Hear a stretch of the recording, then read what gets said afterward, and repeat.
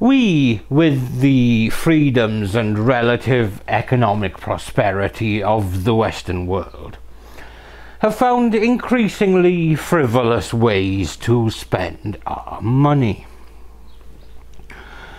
Alongside this, there has been an increase in the availability of novelty away days, events, and all manner of foolish endeavours. I have certain friends who enjoy murder mysteries and escape rooms, even friends who steal from the latter. There are historical reenactment groups, indoor skydiving, supercar experiences, even zombie apocalypse experiences. So we live in a world where if you can imagine it, you can probably do it. With this in mind, one such activity I am aware of is human 10-pin bowling. And this comes in two forms. One being zorbing with a twist, where the human ball is aimed at giant pins. And the other is human pins, often in comedy sumo suits, being aimed at with a comedically oversized ball. All good, clean fun. But where this bowling at human pins is all done in fun and good times, one particular bad apple in a town on the Wales-England border clearly didn't get the memo when he deliberately drove his gold Volvo into a group of pedestrians in October of 2022. These are the inexplicable actions of Stephen McHugh and the resulting death of 22-year-old Rebecca Steer. And this is Murder of Crows.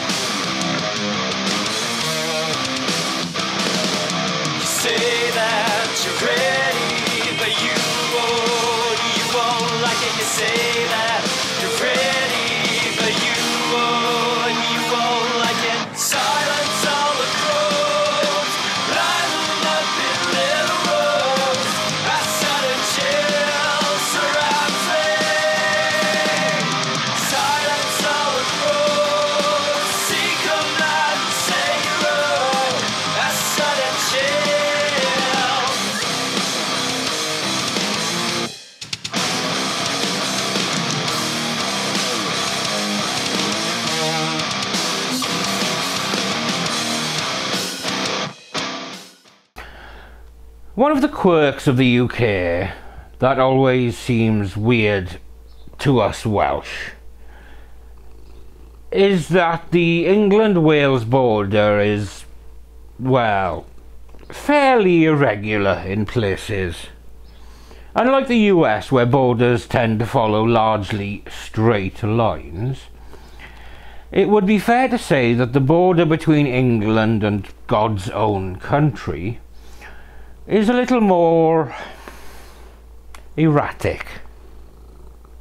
Now, if we focus on one of the more crenulated parts of the border, we find a picturesque Welsh village whose nearest main town is in England. This is just another of the little things that we can attribute to our long and turbulent history. In day-to-day life, these little quirks make absolutely no difference. The area around Oswestry is beautiful, and one of the small villages dotted around it was called Llanymynech. Yeah, try and find another YouTuber who can say that properly. It was in the village of Llanymynech that the Steer family lived. David and Jenny Steer had 3 children, a son called Corey and 2 girls called Rebecca and Kimberly. Rebecca was known to friends and family simply as Becca, and was described as a very protective big sister. Now, when she was younger, Becca had dreams of making it in the entertainment world, and actually travelled to Turkey with the aim of making it happen. But then she changed her mind markedly. She made the significant choice to attend Liverpool John Moores University to study criminal justice, with the long-term aim of becoming a detective. And it seemed that this was definitely in keeping with the pro-social young lady that she was. By 2022, she was entering the final year of her studies, and she was doing extremely well and was expected to graduate with no issues.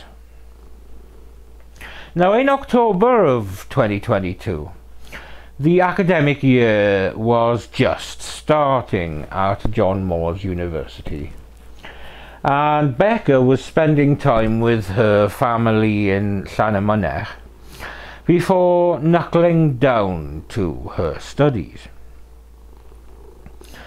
She went for a night out with her friends in nearby Oswestry, like many other youngsters from the outlying villages who were looking for more than village life could offer.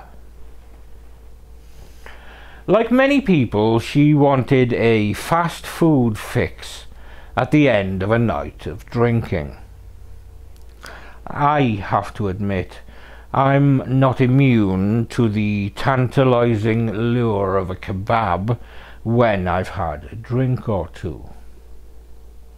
So it was this quest for a late night feast that took her to the Grill Out takeaway in the early hours of October the 9th, 2022. So far, so normal. But then everything changed in an instant. But before we dive into the event that ultimately changed lives, we need to look at the cockwomble on the other side of this devastating juncture. That means we need to look at a 28-year-old from the outskirts of Oswestry named Stephen McHugh. It would be fair to say that McHugh was a man with a dubious past.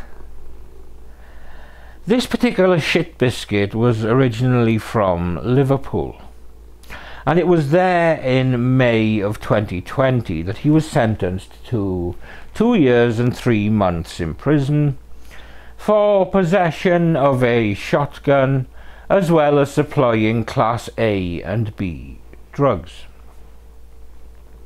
Now, prior to this, he had 6 previous convictions for 10 offences, including possession of cocaine with intent to supply in 2012, when he was only 17.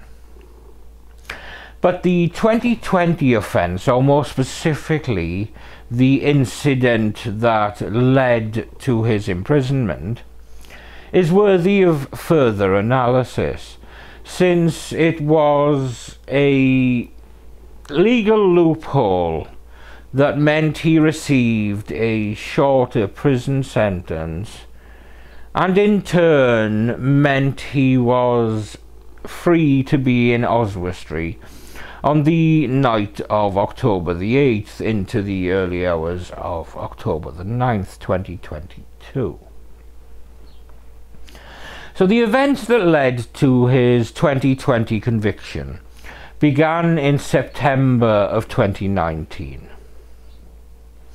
On the evening of September the 3rd, police began chasing a suspected stolen car, a Volkswagen Golf, in the Tower Hill area of Kirkby. After a high-speed chase, the vehicle eventually crashed into a parked vehicle on Rainbow Drive in Melling. Two men decamped from the Golf and disappeared into the night.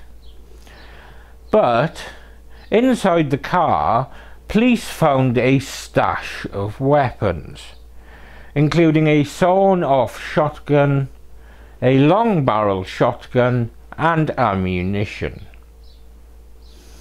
After forensic testing, DNA on the sawn-off shotgun was matched to Stephen McHugh. Now McHugh, he was 25 at this point. He was arrested and interviewed, where he gave no comment responses to all questions. But the DNA evidence effectively fucked him. So the case went to court, where other evidence of his drug dealing activities was also presented. It is important to note at this point that sawn-off shotguns, on account of the modification to make them more dangerous, are prohibited weapons in the UK and are illegal even if the person using it has a legal firearms license. The mandatory sentence for having a sawn-off shotgun begins at a minimum of 5 years. But, and like Kim Kardashian, it's a big but,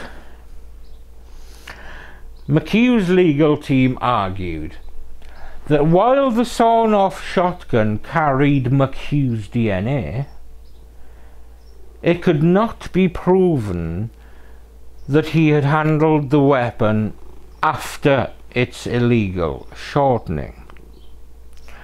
Now, you and I both know that this argument deserves an A+ in shithousery, but the bottom line is that it was true. It could not be proven that McHugh had handled it after it had been shortened. As a result, he could only be convicted of possession of a firearm without a legal license, and this does not carry a mandatory minimum sentence. And the total sentence imposed for the firearm and drug charges was 2 years and 3 months. As a result, he was free to be in Oswestry in 2022. But he had clearly learned nothing about steering clear of criminal activity during his periods in prison, as we will learn regarding his drug use later. On Saturday the 8th of October 2022, Stephen McHugh had watched a football match and then gone to the Unicorn pub for drinks with friends.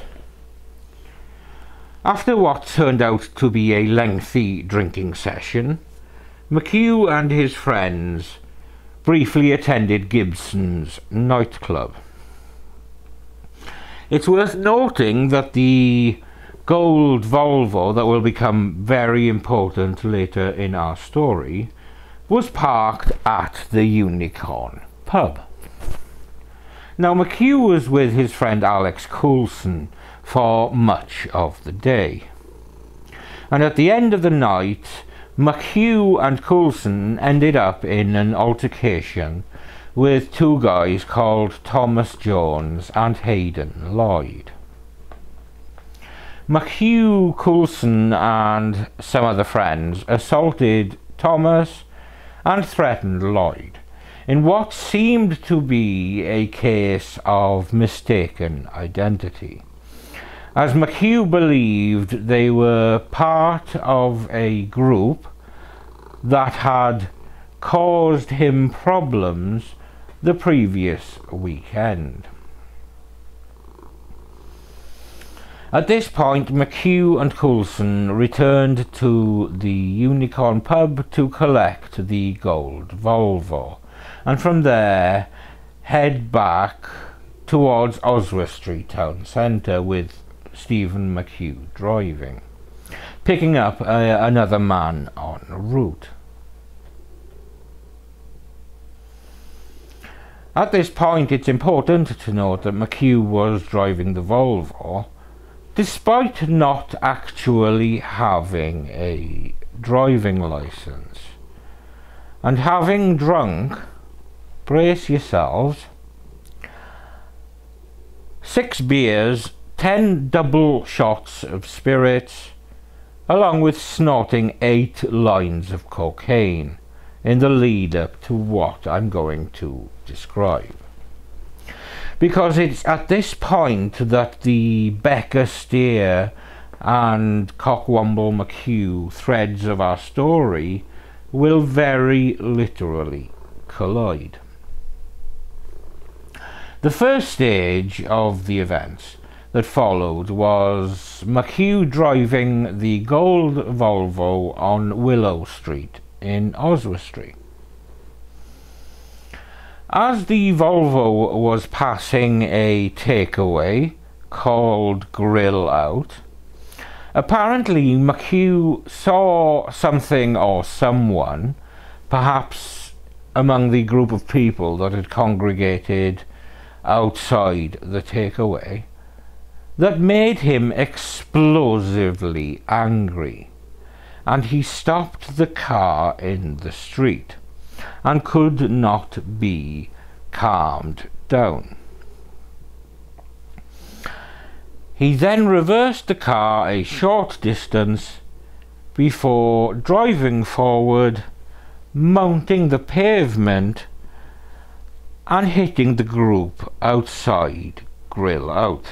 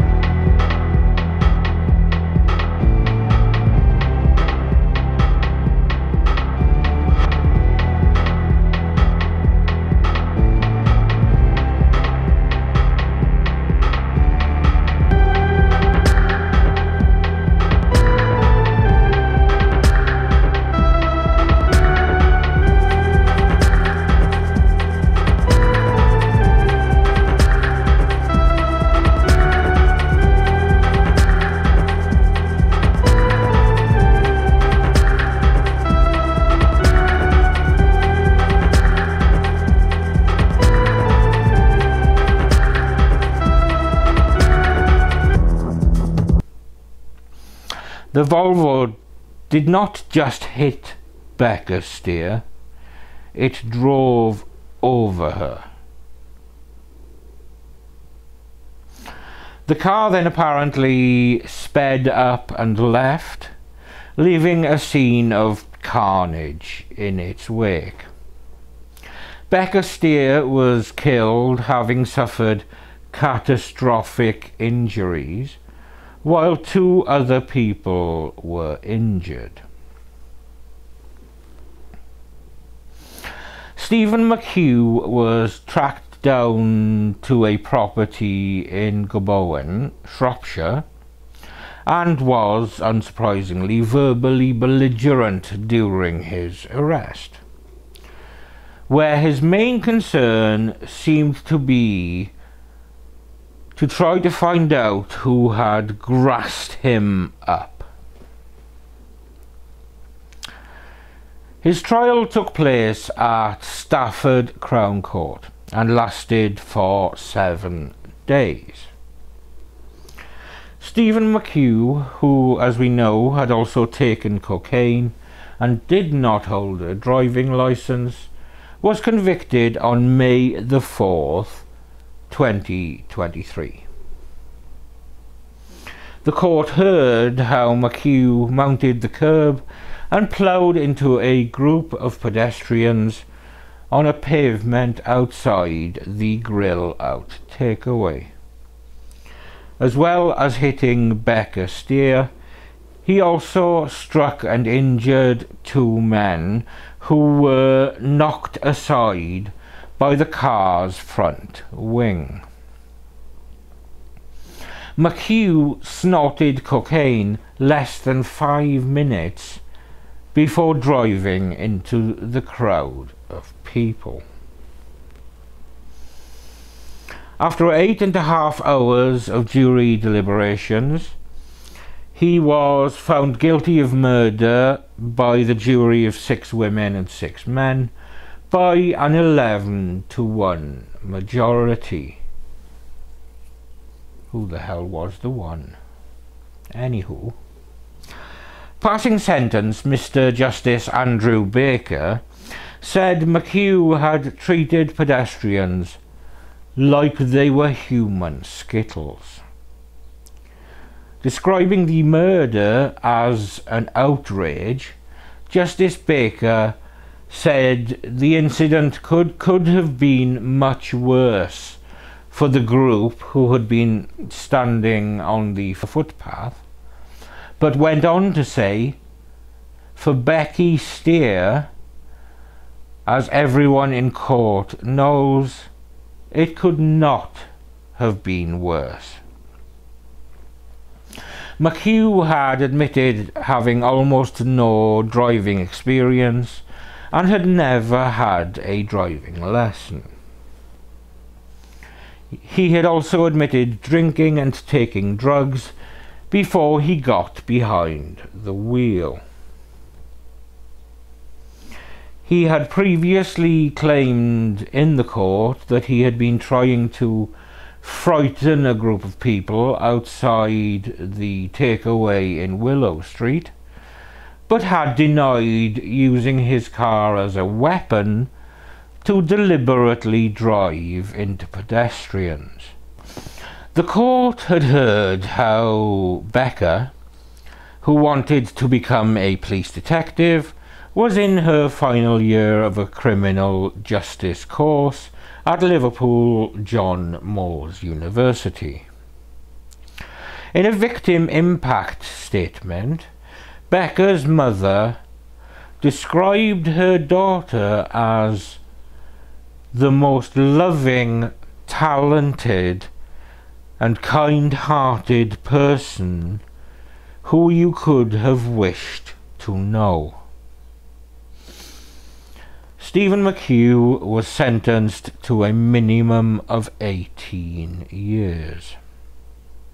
The judge also ordered the destruction of McHugh's automatic transmission Volvo, which he had acquired after trading in a manual transmission Volkswagen Passat 8 days before the incident. West Mercia Police Detective Chief Inspector Mark Bellamy, who was the SIO, or Senior Investigating Officer, was in court with his team every day, and he said at the end of the proceedings, "This was a horrendous attack which tragically robbed an innocent young woman of her life while she was enjoying a night out with friends. I'm pleased that justice has been done today for Rebecca, and my thoughts remain with her family. I pay tribute to the dignified way that they have conducted themselves throughout the trial, displaying venerable strength and resilience in listening to the contemptible and narcissistic behaviour of McHugh, who continually lied throughout the trial in a desperate attempt to escape justice. I am grateful that the jury saw through his web of lies and convicted him on the evidence presented to them.